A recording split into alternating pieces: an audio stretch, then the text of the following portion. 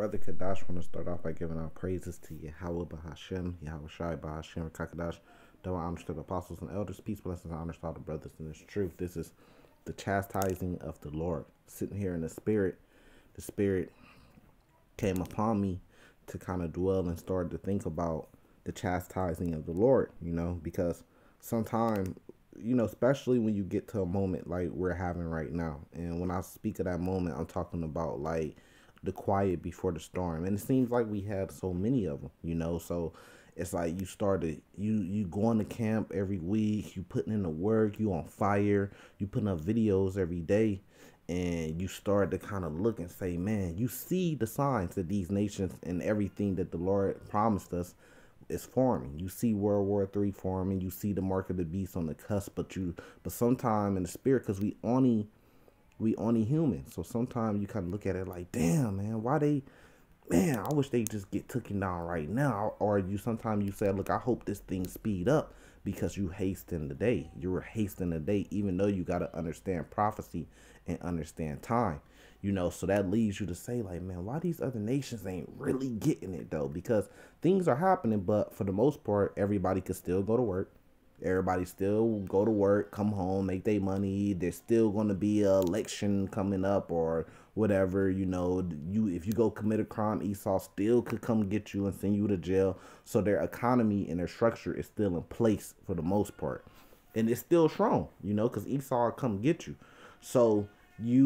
But then at the same time, you see, like, with these different things that's coming upon the earth right now, these different plagues, which really the Lord is causing, you see brothers starting to go through it. Like, I'm hearing stories of brothers losing their jobs, they can't work, you know what I mean? And it all makes sense, they families are breaking up because of that, and it makes sense because that's the chastising of the Lord. The Lord said you're gonna start the house of Israel first, and you're seeing that chastising. But there's a reason why the Lord chastises us. It's just like if you got a son, you're gonna punish and chastise your son more or first before you go chastise somebody else's son, because you care and love your son. You want to make him strong, you want to make him tough, and it really comes down to that correction. You want to correct him because you care about him the most to go to the right path, you know what I mean? So this is Hebrews chapter 12, right, verse 4. It says here, okay, back in Hebrews chapter 12, start at verse 4. Ye have not yet resisted into blood, striving against sin. It says, and ye have forgotten exhortation, which speaketh unto you as unto children. My son, despise not thou the chastening of the Lord, nor faint when thou art rebuked of him. Because that chastising of the Lord is a great thing, because it really shows that the Lord is still dealing with us, and we went through that. Going back to Deuteronomy 28, we went through that with the slavery and the captivity that we went through. And we're going to go through it even worse, because it's going to all come to an end at a point of time. So we're going to see it come back for a period of time. That's called Jacob's trouble. And then after that, that's when you get to Revelations 21. We're going to have that everlasting peace. We're going to have that paradise in the kingdom. But we have to go through it because we have to get that correction. Not only the 2/3, but even the elect that's in the world right now, they have to go through it. They have to go through this chastising to get us corrected. So that's why the Lord is leaving us here, and the Lord isn't speeding it up, even though things are speeding up, but we still have to go through these things. We still have to endure to the end, because the Lord is still chastising us. It's still some correction that has to be done with every single one of us. This is why you see the camps banging on each other. This is why you see the false doctrines, and we can't even come together, because we all still need to be corrected. And that's the reason why we still have the curses on us, and we're still in Mystery Babylon. We're still in captivity, and it's going to be that way until we start getting some of these things right and start being corrected. Let's keep going. Verse 6, it says, from who the Lord loveth, he chasteneth. It says, and scourge every son who he receiveth. Right? So he loves us. That's why he's chastising us. Precept on that. Let me see. If I can find it, we are all here, right, in this captivity. This is a sentence for us all to start changing, you know, putting off that old man and start trying to get it right. And, you know, the truth is we still got a long way to go. We're doing work, but we still got a long way to go, man. This is Amos chapter 3, verse 1. It says, hear this word that the Lord has spoken against you, O children of Israel, against the whole family which I brought up from the land of Egypt, saying, you only have I known of all the families of the earth, therefore I will punish you for all your iniquities, right? So the Lord said he'll punish us for all our iniquities because he only known us. It's the same thing as saying here in Hebrews chapter 2, the Lord, the chastening of the Lord, right? And it says, nor faint when thou art rebuked of him, because also that chastising is making you strong, it's making you tough, so when the end comes you could be ready for it, not physically but spiritually, mentally. And it tells you not to faint. That's why you have to keep and you have to endure. You have to endure to the end and not faint. You got to keep the faith so you could be tested right now. So when the big test, Jacob's trouble, comes, you could pass with flying colors because you're already being chastised right now by the Lord, you know. So all this is building up, the Lord building us up to that time, right? Verse 7, it says, if ye endure chastening, right? And going to Matthew 24, what's one of the things we have to endure to the end to be saved? It says, God dealeth with you as with sons. For what son is he who the Father chasteneth not? Right, because we are the sons of the Lord, right? Yahweh Shai is the first one. He's our big brother because he's the first son of the Lord. But we're sons of the Lord too, the Israelites, you know. You come from, you know, Negroes, Native Americans, Latinos make up the 12 tribes of Israel. And we make up the sons of God.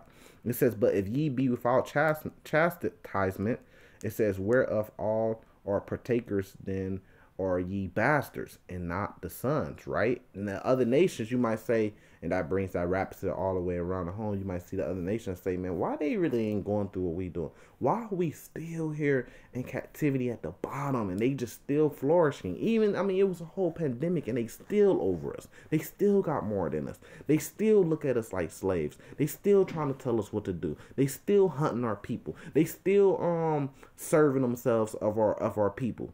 You know, they still doing it even after, you know, and you say, well, that's because the Lord ain't really worried about chastisement them. He worried about correcting us first because he love us. But then he's going to bring the judgment on them, and they're not going to have no pity when the Lord brings that judgment on them. It's going to be horrible for them. It says, verse 9, for more we have had fathers of our flesh which corrected us, and we gave them reverence. Shall we not much rather be in subjection unto the Father of spirits and live? So we're in subjection to the Lord. Verse 10, for they verily for a few days chasten us and after their own pleasures, but he for our profit, that we may be partakers of his holiness. And that's the goal, right?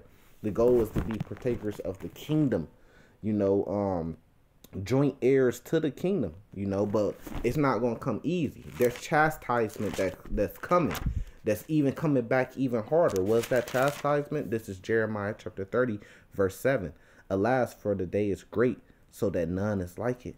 It is even the time of Jacob's trouble, but he should be saved out of it. So this is going to be a time like never ever before on earth, even worse than slavery. But this is going to be the end of it for our people. Then you get to Deuteronomy 30. The Lord's going to take those curses off of us.